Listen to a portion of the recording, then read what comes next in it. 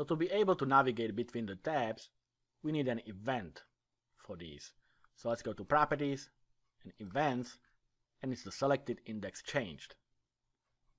So I'm going to call this tab shopping cart underscore selected index changed, and press enter. And this event belongs to all three of these tabs. When I go to the second one, go to Properties and Events, you can see that it is there, because these are basically grouped together, and we will simply navigate between these three. And the selected index changed simply means that this is an index 1, index 2, and index 3, and we need to know where we are and what we are adding together in our shopping cart. So first, like I said, we need to know what tab we are on. So let's do a switch statement, and we are checking where in our tab.order form what selected index we are on. It's case 1. So here we can put together our order. So first we'll check if there is any order at all. So if items ordered equals 0, then there is no order, and we can display a message box saying that no items were ordered. So we'll do a message box that show no items were ordered, and the capture invalid order, and let's do the message box button OK, and message box icon is an error. And we'll make sure that we are going back to the first tab so the user can actually enter an order. So we can reset it to tab order form dot selected index equals 0. So this will send us back to the first tab. If an order was placed, let's do an else statement, then we can process it. So first we need to calculate the cost. So we'll create a double, I'll call it total cost, because right now we're only capturing the cost of each individual items. So now we need to add it all together. And I can set it to 0 by default. Since we are calculating the cost, we can clear the products first. So it's gonna be items.clear. So we can display everything fresh. And now we can loop through the products that were ordered and calculate the cost. So let's do a for loop. We'll start from index 0, of course. I is less than number of products, and I++. And here we will check if the number ordered is not 0.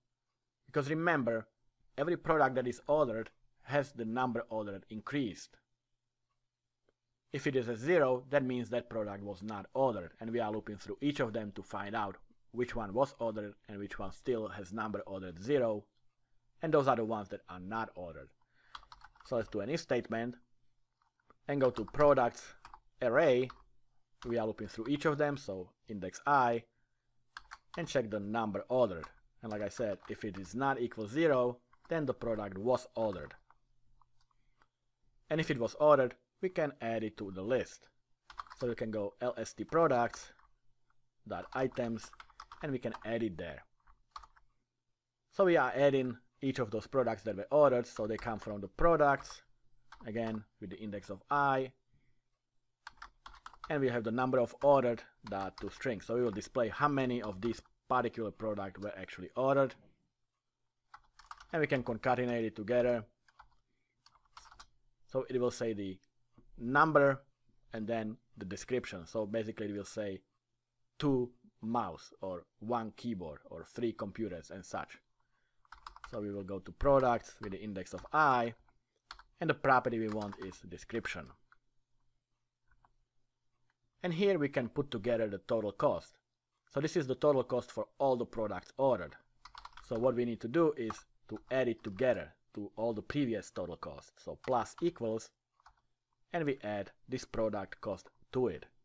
So it's going to be products with the index of I, and we are now calculating the cost. So it's the cost multiplied by how many of these particular products were ordered. So it's gonna be products with the index of I dot number ordered. So if 2 computers are ordered, the cost is 1000 per each, it will be multiplied by 2. So at the end of the loop, our list box will have the description and number of ordered products for each individual product, as well as the total cost calculated. So at the end, we can display the total cost in our label. So after the loop, we'll have the total cost, and we'll go to our products label, .text,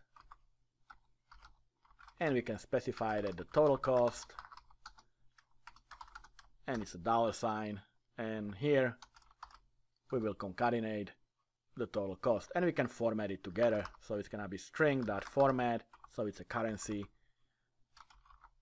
So in curly braces, we'll format it to 2 floating points or 2 decimal points, and we are formatting the total cost. So this is a case 1. So at the end of the case, we of course have to break. So we can now go to a case 2. So the next one is the mailing label. So that's gonna be a case 2. And we want to go to a third tab. We need to make sure that the address was not left blank in our first tab. If we go to our design, over here we need to fill in the address. And in our second tab, we don't really care about the address. We don't capture it there. We only capture the product. That's why we had the condition that we needed to have an order. But when we move to the mailing label from our shopping cart, then we have to have this address captured as well. So in our case 2, first we are going to make sure that there is an address. So txt order address .text. If this one equals blank, then we'll display a message box. So I'm gonna copy these 2 lines, paste them here, but this one will say that no address was entered. And it says invalid address, and we can leave the message box button OK and error for the icon. And we want to go back to the first tab so the user can enter the address. And we can also specify that we want to focus on our order address so the user can enter it directly there. So again, if the address is blank, we'll display a message, we return back to the first tab, and we'll have the user enter the address. If everything is okay, we'll do an else, then our order is complete. So I'm going to create a variable string called address, and this one will come from the txt order address. And we know it's there because we already checked over here if it is there. So this is in our else statement. And here we can go to our txt mailing label .text, and it will equal the address. Basically we are passing the address to it. So this is our case 2. After the end of it, we have to break. And this is all the code we need. We are simply moving between the tabs and making sure that the order as well as the address were entered correctly. So let's test this.